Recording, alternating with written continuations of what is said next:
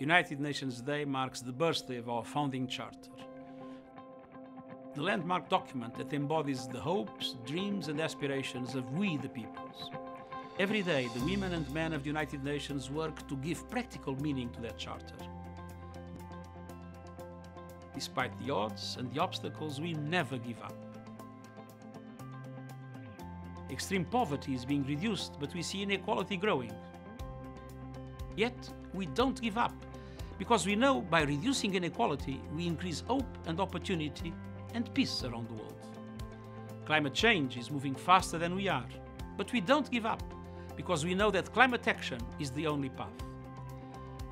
Human rights are being violated in so many places, but we don't give up, because we know that respect for human rights and human dignity is a basic condition for peace. Conflicts are multiplying, people are suffering, but we don't give up,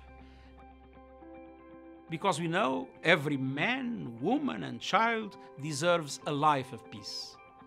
On United Nations Day, let us reaffirm our commitment to repair broken trust, to heal our planet, to leave no one behind, to uphold dignity for one and all as United Nations.